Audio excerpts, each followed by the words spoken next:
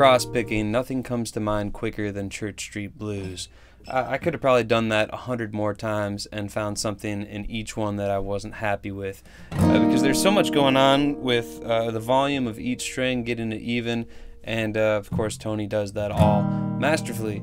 If you're new to cross-picking, here's a few tips, just generally how I think of it and how I approach it.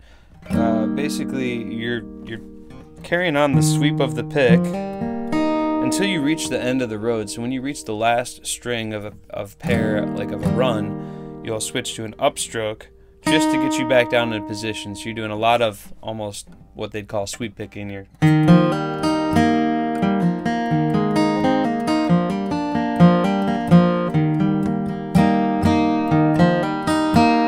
So it's really more a more efficient way to pick than having to pick out every other, every string, go in every other. A lot of times you're sweeping a cross string as you're hammering on. That's part of the reason he gets it sounding as fast as he does.